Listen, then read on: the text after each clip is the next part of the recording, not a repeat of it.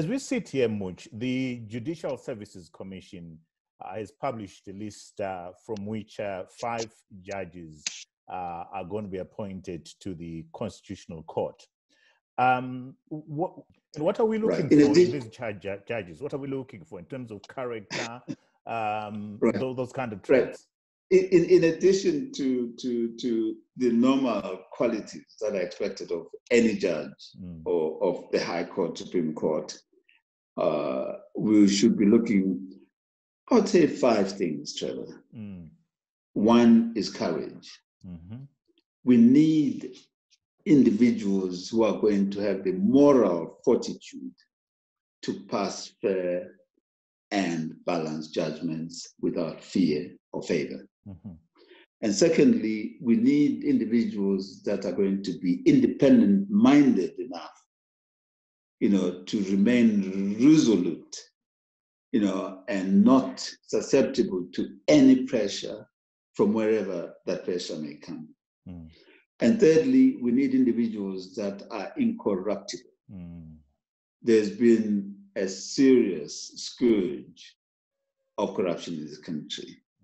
And so we need individuals who must be able to uphold the highest possible standards of integrity in all aspects of their lives, both on and off the bench. And it's not easy for a lot of people to be as incorruptible as they should be, given the pathetically low remuneration that judges earn, sadly. So the executive needs to address the issue to do with the Consolidated Revenue Fund, which is this primary source of remuneration for judges and other senior holders of office of these institutions that make up, what a well-run country is all about. Then number 4, we need individuals that are politically neutral. So we all have our political wishes, I acknowledge that.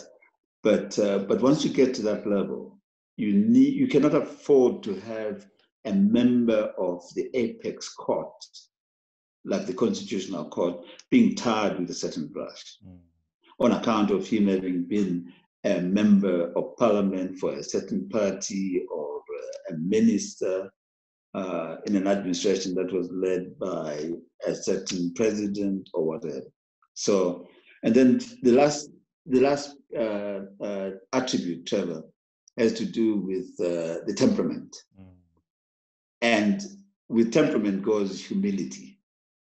If you are a holder of an office in an apex court, you got to have the right temperament, to be able to operate calmly under intense and immense pressure, and also to be humble enough to realize that the decisions that you make affect the lives of the people that appear before you.